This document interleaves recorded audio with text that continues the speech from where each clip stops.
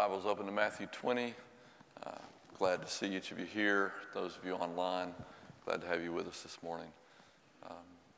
Some years ago, I was going to Nashville. Can't remember exactly why, if I was picking up grandkids, but I was definitely going by Grace Community Church, where our oldest son Josh is youth pastor, and I was hoping to at least get some time with the grandkids. It's been a while ago. The church was in Vacation Bible School, so it was in the summertime. And I parked and went into the church, kind of educational, into the building where Josh's office is, and walked there to find him in his office. There's a great hallway that kind of spans the whole width of the campus. And so I was looking down toward where you would enter the worship center. And so I look, I'm probably 120 feet, maybe, something like that.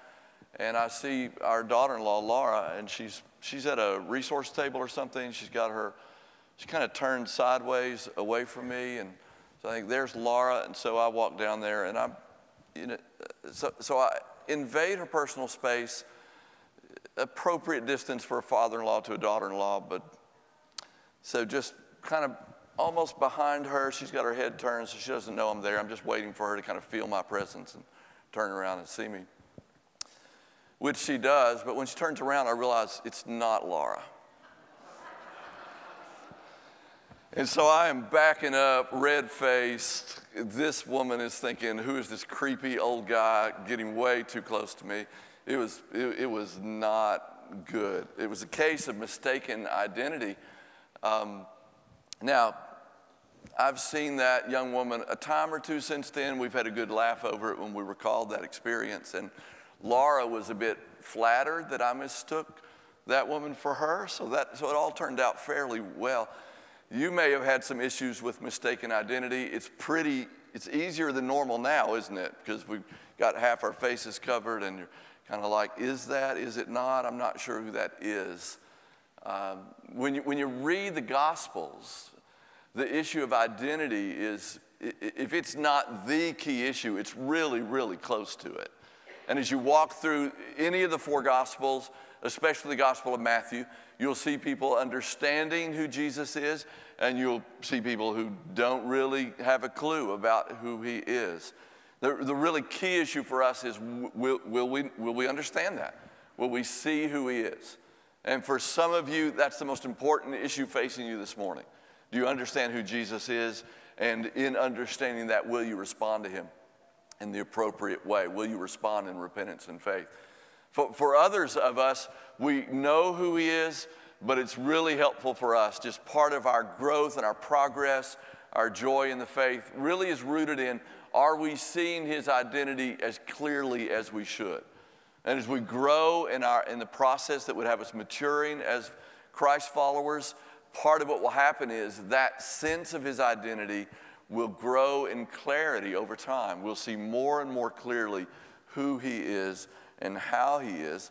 And so I hope as we deal with this text this morning, that the Lord will produce both of those things. For those of you that aren't sure yet who he is, maybe you come to understand it and respond to him in faith. And for those who know and have known it, maybe by God's grace, you just see that a little more clearly today than you have ever before. Now we're gonna divide the text three ways.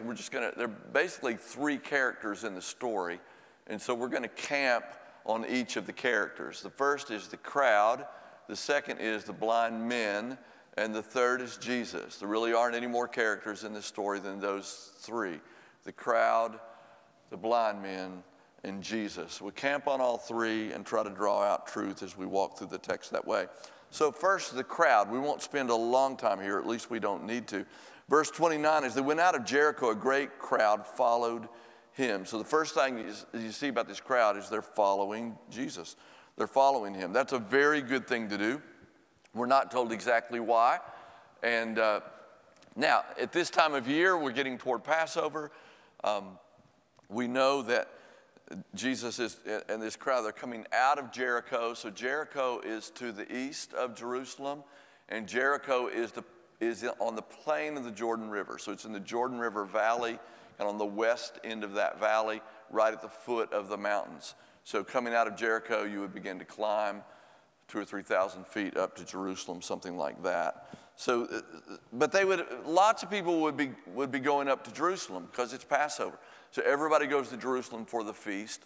So we don't know exactly, are they just along for the ride? It does say they're following Jesus. That's a good thing. Following Jesus is always a better thing than not following Jesus. But as you walk through this gospel, you see some people that follow him in a way that's really significant, and it is a declaration of their allegiance to him and their commitment to follow him with all their life. With others, it seems like they're kind of floating downstream with what everybody else is doing. I suspect with much of this crowd, it is that. That's the first thing you see about the crowd. Second thing you see is that they're rebuking. And so these two blind men are sitting beside the roadside. They hear that Jesus is coming with the crowd, and they start to cry out, "Lord, have mercy on us, Son of David." And the crowd rebuked them, telling them to be silent. So this tells us a lot about the crowd here. So these two men, blind, in need, they're hollering out to Jesus, and the crowd rebukes them. This is really kind of similar to what we had a chapter or two ago. Do you remember when the mothers perhaps were bringing their little children to Jesus to have him touch them and bless them and pray for them? And the disciples rebuke whoever it is that's bringing these children. I like to think it's moms, maybe it's dads, maybe it's grandparents, but whoever it is, or neighbors, but whoever it is, the disciples rebuke them. The master's too busy to deal with someone as insignificant as a child. That was their attitude.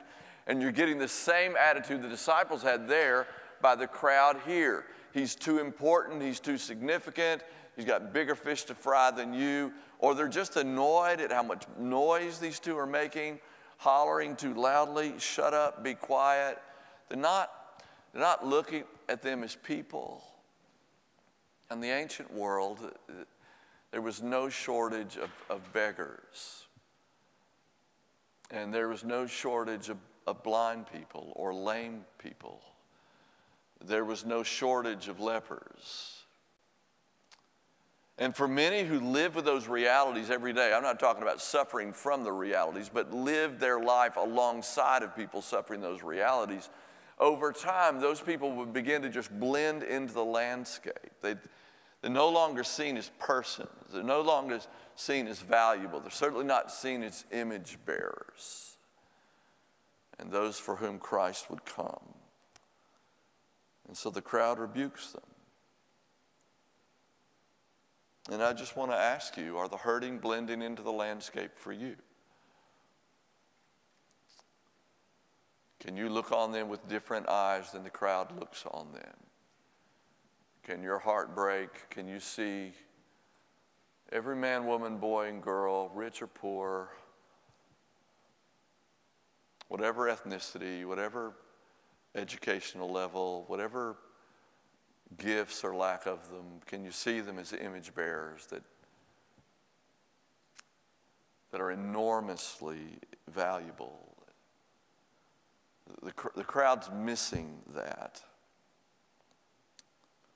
They're following Jesus, so you would think maybe they would have some sense of who Jesus is, but they don't seem to. Now, if you've been reading Matthew's gospel, and we've been reading it carefully, we have a sense of who he is with respect to the downtrodden.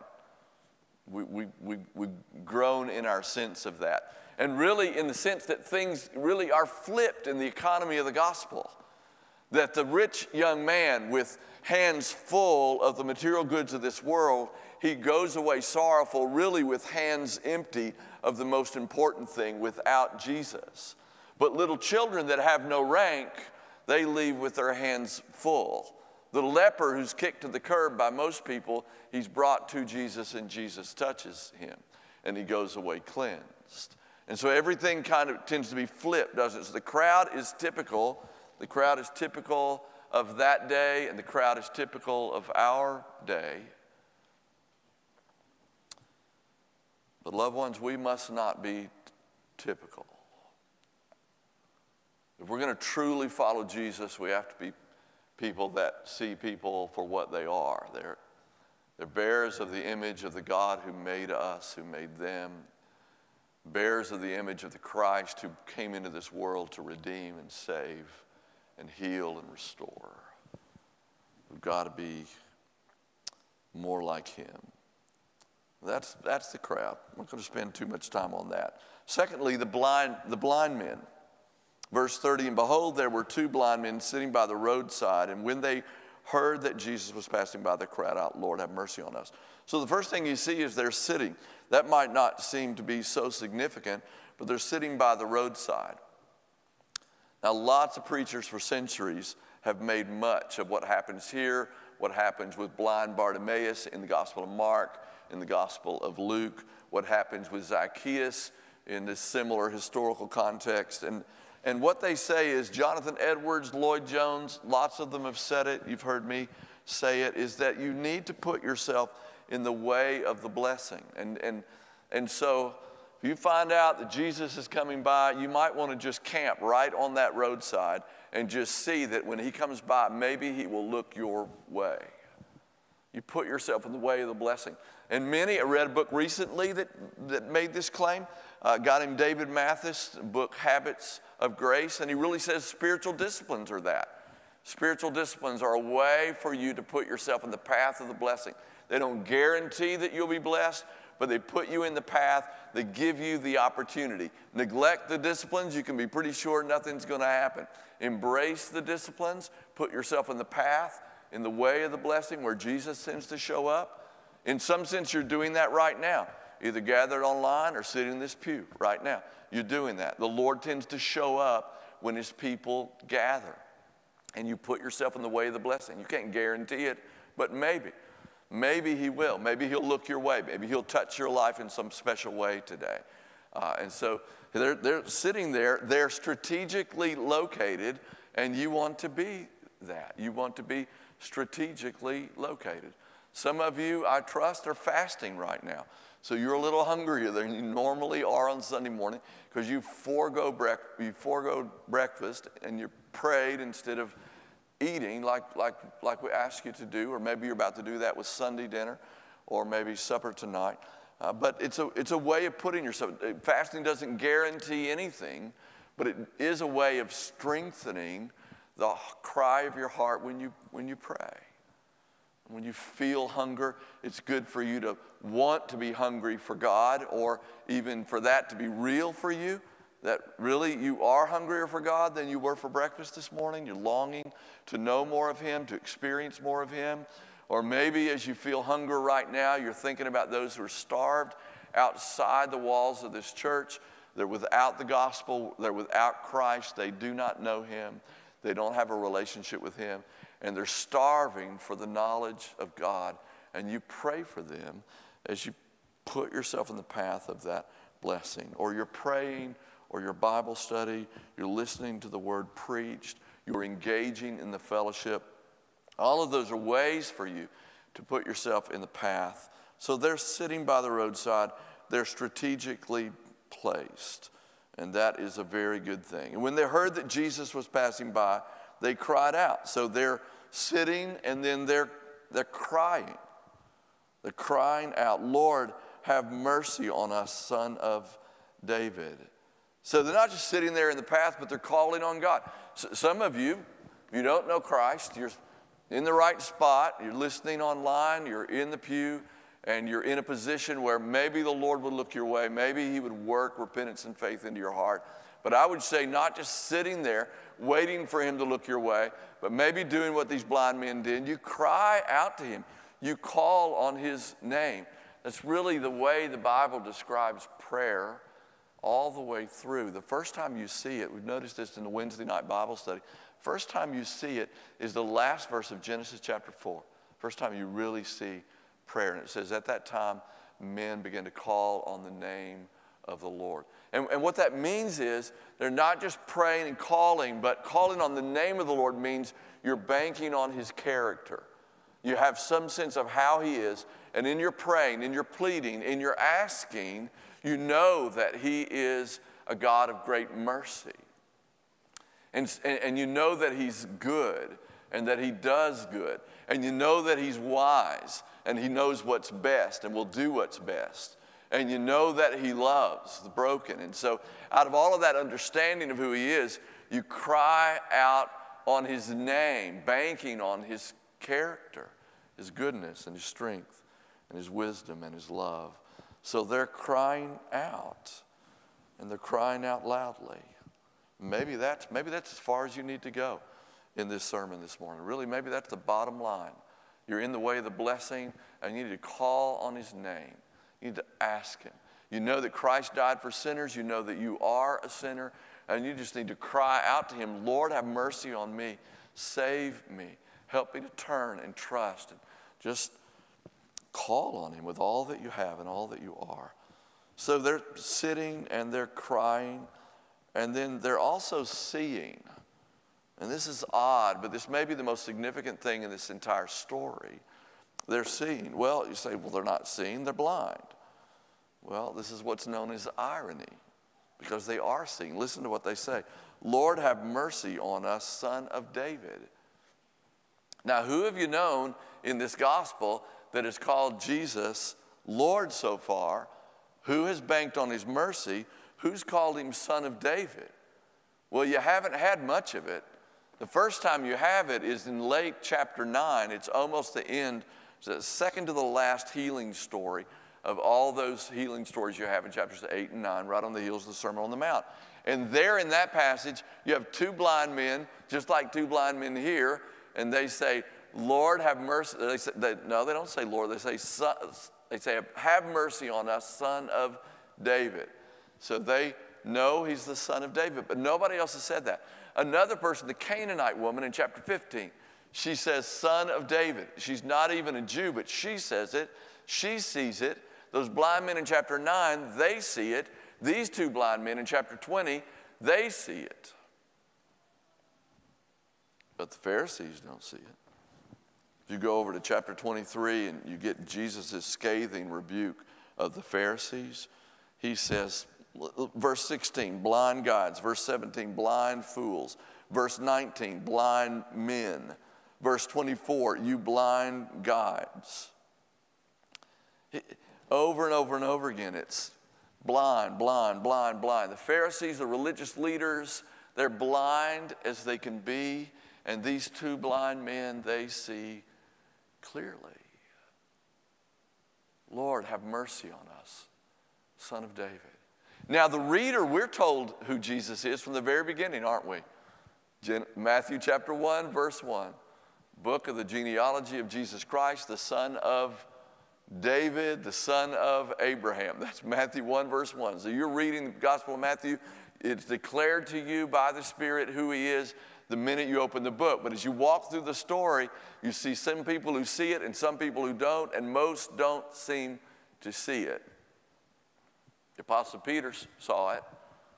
Who do men say that I am? Who do you say that I am? You're the Christ, the Son of the living God. He sees it, but Jesus says, blessed are you, Simon, son of Jonah.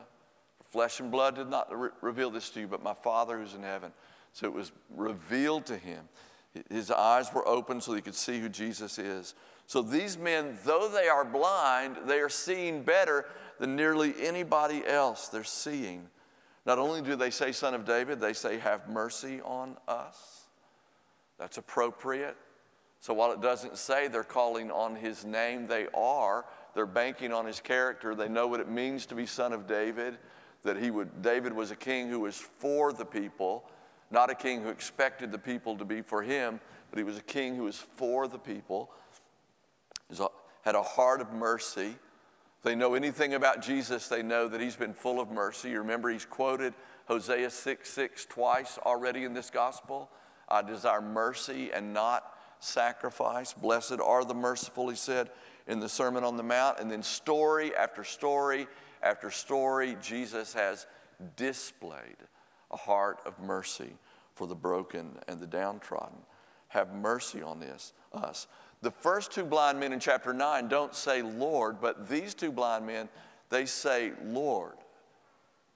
Now, admittedly, when you hear the word Lord in the New Testament, it can just mean something like sir. It can mean something as simple as that. And in this context, it might make perfect sense. They're just showing respect and deference to Jesus, "Sir, have mercy on us, Son of David." So maybe. But as you walk through the gospel, some people use this title for Jesus. One of the first ones to do it is the centurion in chapter 8. "Lord, I'm not worthy to have you come under my roof, but only say the word and my servant will be healed." He's one of the first ones to do it. A lot of people call him Rabbi. Do you remember what Judas says when he shows up with the soldiers? Do you remember what he says to Jesus before he kisses him? He says, "Greetings, Rabbi." And then he kisses him. Calls him Rabbi. That's what the Pharisees called him. Teacher. A level of respect, but nothing like this. But the first readers of Matthew's gospel, by the time Matthew writes this gospel and the churches got a copy of it and they got to read it and they heard it read in their gathering in their church, when they heard the word Kyrios, they would have heard a whole lot more than "sir." In the Greek translation of the Old Testament, it's the word that's used to translate the word Jehovah or Yahweh, the Lord himself. And it's used of Jesus all over the New Testament. And so these guys are seeing clearly who he is. Do you see it clearly? Have your eyes been opened? And just on this Sunday before Thanksgiving, loved ones, we ought to stop here just a minute and realize that so many have not seen what you have seen. If you are a Christian, if your heart was opened up to respond to the gospel, if one day the veil on your eyes was lifted and you could see who Jesus was, and in seeing him, faith was created in your heart to trust him and to give your life to him and to follow him, then regardless of what else is going on in your life right now, you need to have a heart that's brimming over with gratitude. Because so many people never get to see what you have seen. And more than that, what you will see one day when you are face to face with him. You weren't born with eyes that saw like that. You weren't born with a heart that would just naturally believe like that. You weren't born with a heart that would just easily let go of your sin and chase after Jesus. You did not have that on your own. It was by grace that you saw. You know it, don't you? It's in the hymn. Amazing grace, how sweet the sound that saved a wretch like me. I once was lost, but now am found, was blind, but now I see. John Newton knew it. He was blind. He was blind to the glories of his Savior. But one day the veil came off. John Calvin says that men are like men and women blindfolded in a great theater. Can you imagine that? That wouldn't be too smart, would it? To go to see a movie. Some of you are missing the opportunity to do that. So you go to the movie, but you have a blindfold on. But he said that's what most men and women, boys and girls are like. They're in this great theater that declares the glory of God, but they cannot see it. I was talking a couple of months back about one of our newer Christians in our church who's really loving to share the gospel and wanting to do it and is doing it a lot. And he was just telling me about his conversation with this young man, and he just can't see it. I want to say, why can't you see this? He's opening his Bible, he's talking to him about it, and the guy's just oblivious and blind to the realities that's so clear on the page to this one who's had his eyes open, but not to the one who's still blind. We ought to respond in mercy and love and patience and deep prayer for them. They're seeing. Have you been made to see? If you have, then be grateful. Be absolutely overwhelmed with gratitude that the Lord caused blind eyes to see in your life. And then not only sitting, crying, seeing, but persisting. The crowd rebuked them, telling them to be silent, but they cried out all the more. So the crowd's saying, shut up, he's too important to mess with you. Leave him alone. or all this crying out is bothering us, stop yelling like that. Just give it up. He's not going to stop and spend time with you. But they don't just say, okay, and cower. They get louder, and they get more frequent, and they get more insistent. Lord, have mercy on us, Son of David. They get louder, they get more frequent. They persist. Can you persist? You ask for something one time, and you're like, well, that didn't work, prayer doesn't work. Is that the way your prayer life goes? You know what is illustrated for us beautifully by this historical event of these two blind men. And did you know this is the last healing miracle in the Gospel of Matthew? This is the last one. You don't have any other than the resurrection where Jesus is healed. But the last healing miracle of Jesus is this is the last one here, and it's placed right here before the triumphal entry into Jerusalem. And it's so significant for us. They persist. They see who he is. They're banking on it. The crowd can rebuke them all they want, but they are not going to stop. They're going to keep hollering. They're going to keep asking. They're going to keep pleading. They're going to keep banking. Can you do that? And what you see here illustrated by this historical event, when you go to the Gospel of Luke, it's taught us by two parables, one in chapter 11 and one in chapter 18. Do you remember the parable in chapter 11 of this guy who late at night has a friend show up and he needs to show hospitality, but he doesn't have any food, and so he goes and wakes up his neighbor and says, quick, give me 3 loaves. I need to be hospitable. I've got a guest coming, and I got nothing to give to him. And the guy says, leave me alone. I'm in bed. My kids are with me. My wife is with me. I'm not going to get up, put my feet on the cold floor, and go get you some bread. Leave me alone. But he just stays at it. He's impertinent. He won't leave it alone. And finally, the guy gets up and gives him the bread to shut him up. And then in chapter 18 is the persistent widow of the judge who could care less about her. But she will not leave him alone. She's wearing the judge out. And finally, just to shut her up, he gives her justice. And Jesus says, how much more then? How much more then will your Father give justice to his elect? And then he goes on from that and encourages us that we're to, that whole one, if I'm remembering right, it's set up by saying Jesus told them this story so that they would not lose heart, but they would keep praying. Do you lose heart in your prayer life? Or can you persist? They persist. I shared a while back about my mother's conversion, who prayed and prayed and prayed and prayed and nothing happened. But she did not give up. It could be that way. It could be you've been asking, but you've not feel like you've been receiving yet. Don't give up. Persist. Seek the Lord. Don't stop. Maybe you're one you've been praying for, trying to share the gospel with, trying to build a relationship with, and it seemed like the doors slammed shut on you. Keep praying. Keep praying.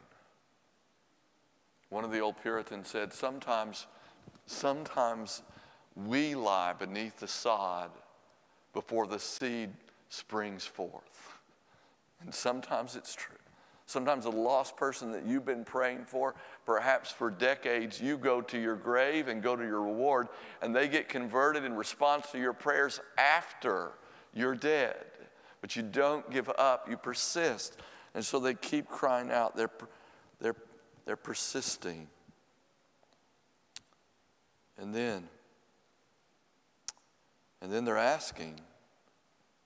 And stopping, Jesus called them and said, what do you want me to do for you? They said to him, Lord, let our eyes be opened. They ask, they get specific, they get detailed, get like that. Keep asking, calling out generally, but now, what do you want? Lord, let our eyes be open. We need to see. Again, the irony here is that they're seeing better than almost anybody in this context, even though they're blind. And we know about that, don't we? Don't you think Fanny Crosby sees better than we do most of the time? Don't you think She does. Thou my everlasting portion, more than friend or life to me. She's blind as she can be, but she sees better than we do. It's often that way. So they're seeing, but they're asking for physical sight. Lord, let our eyes be opened. Be specific in your praying. You'll never know. You'll never know when you get an answer if you're not specific. If your prayers are so general, you'll never know when your prayers are answered. But if they're specific, you'll know if you got a yes or a no or a wait, a not yet. Lord, let our eyes be opened. And then finally, they followed him. They recovered their sight and they followed him. And while the crowd, we're really not sure about their allegiance, and they may be among the ones, this crowd going with Jesus up to Jerusalem, who cry out, you know, Hosanna in the highest, blessed is he who comes in the name of the Lord, and all of that, but also who are crying out, crucify him a few days later. They may be that, but I don't think these blind men are like that. They're following him in a different kind of way. Sometimes, loved ones, conversion is more than a decision. It is. To truncate conversion, to say all it is a decision, is to not do justice to what real conversion is. But it is never less than a decision. It is never less.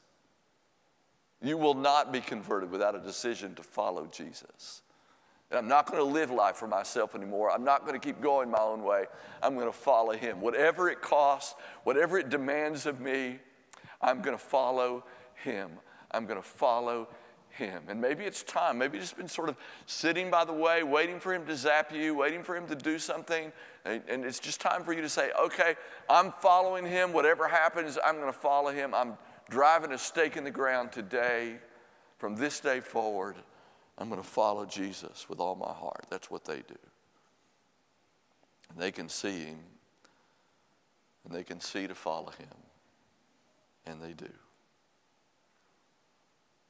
Now, when you read the Gospels, you'll see examples to shun, and you'll see examples to follow, and it's not all that difficult. It's not rocket science as Bible interpreters to figure out, I need to avoid this example, I need to follow this example. And so this is not hard.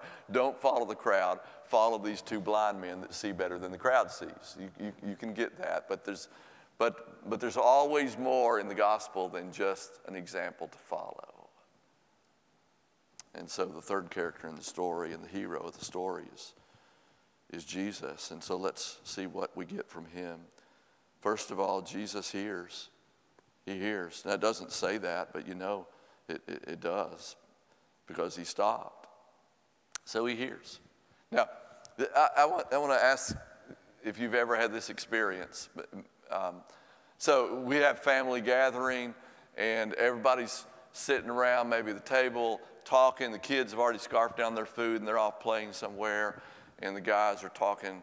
At our house, it might be sports, it might be theology, it might be politics, or it might be some combination of the three, where everything is politicized now, isn't it? So something like that. And all of a sudden, you see the women react, and the guys are clueless, but the women at the table react. They're not reacting to what the husbands are saying. They're not reacting to that. They heard the cry of a child in another room, or down the hall, or downstairs, or even outside. They heard it, and you see every woman react. They know and they respond to a distressed cry of a child, and they especially know if it's their kid. And the guys are clueless. I'm not saying that all guys are clueless, that I've never responded to the distressed cry of my child. I'm just saying that the women folk tend to have ears that are more tuned to that than the men do. Can we agree with that, generally speaking? Okay, no nods. That's all right. You know I'm right, whether you admit it or not. So, I think Jesus has ears like that. You know, the hustle and bustle of the crowd, and there's so much noise, there's so much going on. But above it all, and beyond it all, and through it all, he's got ears that are attentive to the cries. He does. And his ears perk up, he hears. And I just want to encourage you in your prayer life that this is true. This is true of him. He has ears like that, and don't you ever forget it. Know that he does. Know that he hears. Know that he's not too busy, and so he hears like that. Now, we need to have ears like it. So Jesus is not just Savior to us, but example for us in this text too. So we need to be more like him, don't we? So we need to have ears that are attentive, that listen up when someone's broken. We need to be good listeners who can tell it. Who can tell when there's a little bit of hesitation. When we pass in the hall and we say, how you doing? And they say, good. You just hear that little hesitation. We need to listen well enough to know that there's some hurt beneath that slow response to the passing in the hall question, how are you doing? That might necessitate me, rather than walking on by, stopping and trying to draw that brother out or draw that sister out a little bit. We need to listen better. Jesus hears, and he hears perfectly. And then he stops. He stops. He does. Now, he is a man on a mission, isn't he? I mean, where's he going? He's going to Jerusalem. What's he going to do there? He's going to die on a cross for the sins of the world. He's going there to bear our heavy load, and yet he stops. We've already seen this earlier, haven't we? You remember the guy who said, my daughter has just died, but come and lay your hand on her and she will live.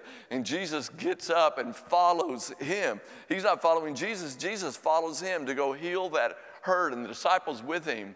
And behold, a woman who had suffered from a discharge of blood for 12 years came up behind him and touched the fringe of his garment, for she thought to herself, if I only touch his garment, I will be made well. And Jesus turned, and seeing her, he said to the woman, take heart, daughter, your faith has made you well. He stopped. And here he stops. And it's like the whole world stops, because Jesus does. And all the momentum for chapters and chapters has been from Caesarea Philippi to Galilee to the Judean wilderness, east of the Jordan River, across the Jordan to Jericho, out of Jericho, beginning to climb up to Jerusalem, and all of it, all the momentum's been in that direction. And he just stops in the middle of that. Man on a mission. He's got time for these two blind guys. Which means he's got time for you. Which means he would stop for you. That you would have his ear. That you would have his undivided attention. You say, well, he might be responding to 1 billion prayers at the same time. That's true. But he is so amazing that he can give you undivided attention and 1 billion others at the same time. Don't sell him short. He can do that. Locked in on you. He stops. And then he engages. What do you want me to do for you? Don't you love that about our Savior? That he engages us. That he speaks to us and he asks questions, and he does it from this word. He does it in a still small voice.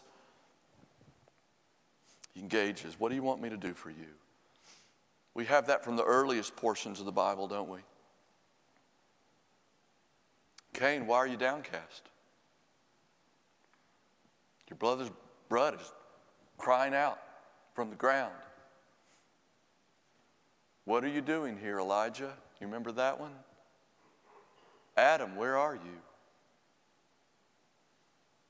Peter, do you love me? Peter, do you love me more than these? He's an engaging Christ, isn't he? What do you want me to do for you? They said, let our eyes be opened. But not only engaging, he's pitying. He's pitying. I think Matthew's gospel, more than any other one, gives us a sense of the heart and the emotional content of Jesus' heart, that his heart will break for the hurting. You remember it? The bruised reed he will not break, the smoldering wick he will not snuff out. You remember, and when he saw the crowds, he had compassion for them because they were harassed and helpless like sheep without a shepherd. Do you remember, come to me, all you who weary and are heavy laden, and I will give you rest. Take my yoke upon you and learn from me, for I'm gentle and lowly in heart, and you will find rest for your souls. For my yoke is easy and my burden is light. It's a heart that breaks for the broken. There's a heart that will break for you of compassion and mercy. He will pity you if you'll come in your brokenness and bring it before him and tell him your trouble. You will get the same response. Loved ones, are you like this? Do you have a heart that pities the broken? Can you look on the harassed and helpless and have compassion for them? Can you look on the blind spiritually and remember when you were blind and have your heart break for them? So he's a great Savior who pities us, and we should see that and come to him as he tells us to come and receive that easy yoke and that light burden. But we should also become men and women like that who pity the hurts and pains of others, who are willing to stop our to-do list in the middle of a day and not be quite so task-oriented, but to be more relationally oriented. Somehow we need to be like him. He pities. And then he touches. He touches. You remember the sense of how the crowd parted so that the leper could come to Jesus? He doesn't say it, but we know it happened. They didn't have to press through the crowd. He didn't have to press through the crowd because nobody wanted to touch a leper. They would smell him coming. They would get out of the way. And they did. And he kneels before Jesus and he says, Lord, if you will, you can make me clean. And Jesus stretched out his hand and touched him, saying, I will be clean. And everybody thought what would happen is Jesus touched the unclean, so Jesus would be unclean. But that's not what happened. Jesus touched the unclean, and the unclean was made clean. And it's still happening today. It can still happen for you. If you just acknowledge your uncleanness, acknowledge your poverty, acknowledge your sin, and turn and ask him, Lord, if you will, you can make me clean, will you? Blood was shed so that he could do that, so that his cleansing blood would wash it all away, every stain. So turn to him and trust him. And then finally healing. Finally healing. And immediately they recovered their sight. And those spiritual eyes that were already seeing now owned physical eyes that would see as well. Now in this story, what happens is Jesus is showing them what he just told them. You remember what happened? The Son of Man came not to be served, but to serve and to give his life as a ransom for many. And you go right into this story. Jesus just said this. He declared this about himself. And then from that immediately he shows it. He demonstrates it with the touch and the healing and the stopping and the pitying and the hearing. And it's a word for us to keep bringing our troubles to him, to keep banking on his love and his listening and his pitying and his touch and his restoring. And then to go out into this world even this week and follow him, maybe this afternoon, and feeding those that come for a Thanksgiving meal, maybe in praying this afternoon, whatever that looks like, and following in his steps of being men and women, boys and girls, compassionate hearts, willing to stop and listen and touch and seek the restoration of those around us. Letting him serve us in the gospel, and then from that, being a servant to everyone the Lord puts in our path. Let's pray together. Lord, would you touch us as you touched them by the power of your Spirit? Lord, we need your help. Thank you that you long ago, for many of us, made our blind eyes see. Lord, would you do it again, even now? Open eyes to see you more clearly. Open eyes to see who you really are, and grant them repentance unto life and faith in the Lord Jesus. This we pray in Jesus' name. Amen.